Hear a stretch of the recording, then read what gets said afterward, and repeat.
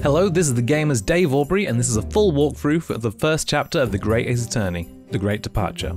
This chapter will tutorialize a lot of the elements that will feature regularly across the rest of the game, so it will feel relatively simple overall. All you really need to know is that you are accused of shooting a man dead in a restaurant, but you didn't actually do it. Once you've been introduced to the story and enter the courtroom, the first thing you will need to do is answer I do. After a quick tutorial for using the court record, present John H. Wilson as the victim, and the cause of death is found in the post-mortem report.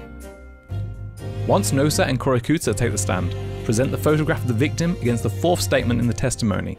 In the next testimony, press the third statement, which allows you to add the medical report card to evidence.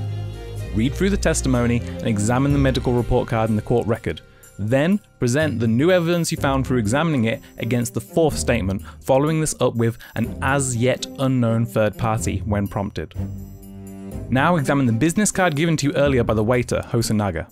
There's some important information on the rear of the card. When asked who could keep the third party secret, select Hosonaga, and then present the business card as evidence. This will bring Miss Giselle Brett to the stand, the third party who was at the restaurant in question. When the cross-examination begins, press the second statement, which will cause her to add the fact that they drank carbonated water to the testimony.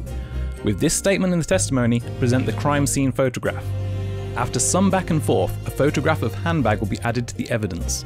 To highlight the significance of this photo, point out the burn marks on the victim's wrist, and then present the crime scene photograph again, highlighting the same symbol on the plate in the picture. The conclusion here is that the victim was already deceased. Miss Brett will now be willing to divulge a bit more information. In her new testimony, press Miss Brett on her fifth statement and you'll see partway through that Hosonaga reacts to what she says. After the testimony, you'll be tutorialized on pursuing witnesses that react to the statements of others. Go back to the fifth statement and press it again. This time you'll be able to pursue Hosonaga as he reacts, and he'll present the carbonated water bottle. Present this evidence against Brett's fourth statement, and this will cause Suzato Mikutaba to enter the courtroom, bearing new evidence, Giselle's report. Examine Giselle's report and then present it when asked what new evidence the defense has. Assert the bottle contains poison and then specify the special characteristics section of the report. Next, present the medical report card. Naruhodo will remember blood on the plate, so highlight it. Hosonaga will present the steak you remembered, and then you can examine it to find a gold coin hidden underneath the meat. Present Kuryo Korokuta as the owner of the coin. When asked who stole the coin, present Iesa Nosa. Finally, against Miss Brett's final statement, present the steak and highlight the teeth marks. Hosonaga will be able to present the other steak he took from the scene that day, complete with the blood stain, indicating the plates were switched in the chaos.